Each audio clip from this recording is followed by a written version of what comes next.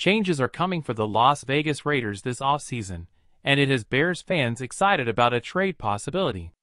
Hello Bears fans! Subscribe to the channel and activated the bell to be notified whenever there is a new video. On Wednesday, the Raiders announced quarterback Derek Carr will be benched for the final 2 games in favor of backup Jarrett Stidham.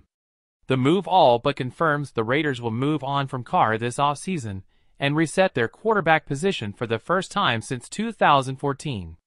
The Raiders can save over $29 million in cap space if he's moved by February 15th. With Carr's inevitable departure, questions have surfaced regarding the future of wide receiver Davante Adams. The perennial Pro Bowl receiver was acquired by the Raiders in March from the Green Bay Packers, wanting to play closer to the West Coast and with Carr, his former college quarterback.